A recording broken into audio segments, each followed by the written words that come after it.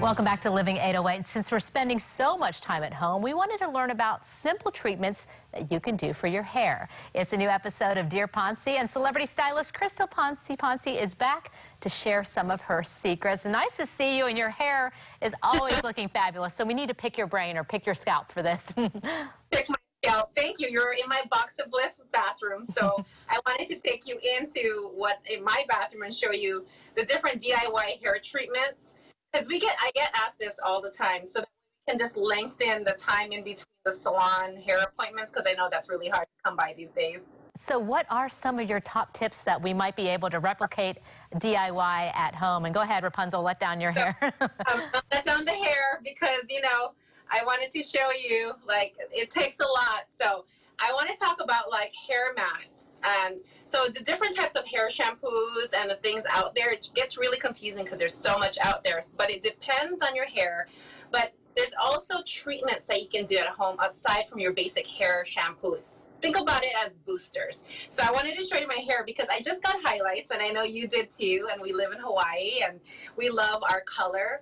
But when we go into the ocean or into the sun, it's so easy that our highlights go away and they quickly turn orange. So I wanted to talk about hair masks, how to help them keep help your hair keep stronger, longer, and just kind of, you know, salon ready, even though you didn't go to the salon. So what is that one you have there? That's probably one that I need to get to make sure the dreaded orange stays away. It's called No Orange, and this one is from Fanola, and this is a salon product I got from the Foundry, which is a local hair shop in Kailua. But I learned from the best that you have to have a good hair mask, and this one it looks a little intimidating. A blue shampoo actually is a really good hair mask to actually put in your hair, and it cancels out the orange. It takes away the brassiness and it makes it look blonder or refreshed. So it's really good to have it, you know, at least once a week. You put it in your hair after you shampoo, and then you put it in your hair and leave it in for 5 minutes, or put it in the areas that you have highlights, and then you just wash it away. Especially good if you come out of the ocean, because the ocean really does, you know, change your hair color in between your processing. And what are some of your other favorite mask conditioner type things to keep your hair looking its best? Right, so my hair is really coarse, textury, and if I don't do a hair mask, I look like Madame Pele. I have really big hair, so extra hydrating conditioning, anything is awesome. I wanted to show you 2 drugstore products that I use. So I love this Target brand. It's called Kristen S, and it's $10. It's a reconstructing moisture mask. So like masks for your face, there's masks for your hair. And what that does, it adds the proteins back in and hydration. It's good for all hair types. $10.